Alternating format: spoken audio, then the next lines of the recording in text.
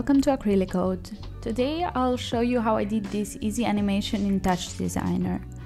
I will first give a short overview and then we'll do the whole animation from scratch.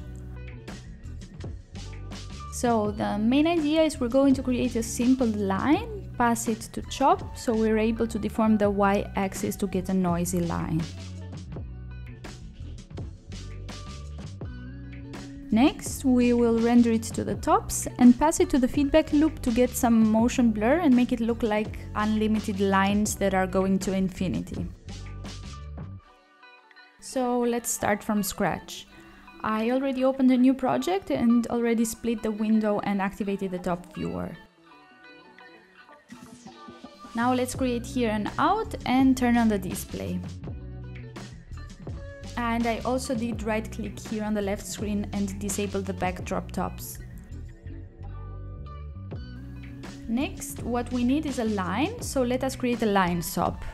Let's put the number of points to 600 and set point A to -6 and point B to 6, so that the line stretches horizontally through the whole screen. Let's attach a null here and convert the line SOP to chop. The reason why I do this is that because I want to make later transformations to the line, which are easier for me to make while in chop. Let's attach here another null and convert the whole thing back to SOPs. Why I do this is because we need a SOP for later when we render the geometry. So let's go ahead and attach the geometry. Hold Shift to attach both the camera and the lights, and next create a render top and connect it to the out. Right here we receive a warning that the material is missing, so to fix this, let's create a constant material and drag and drop it to the geometry. The warning is gone and now we can see our line. To get a black background, let's create here a transform and directly change the alpha parameter to 1 and turn on comp over background color. Our next step is to animate the line in the Y direction. So let's create a noise down here,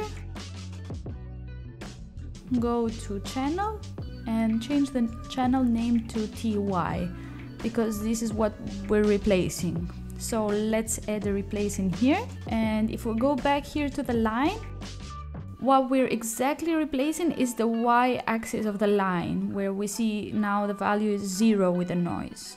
So we're going to replace it with a noise.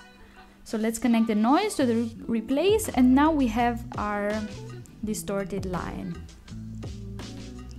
So that was it, and now let's start with the more fun part. Let's make a little more space in here. And let's click here and hold down Shift to add a feedback, a transform and a composite at the same time.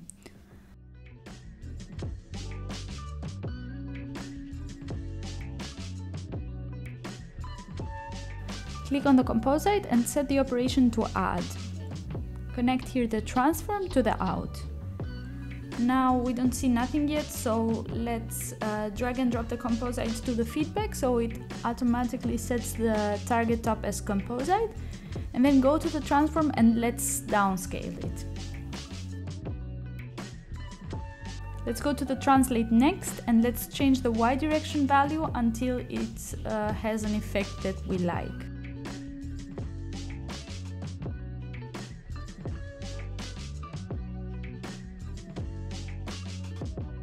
Let's go back to the noise and add a math.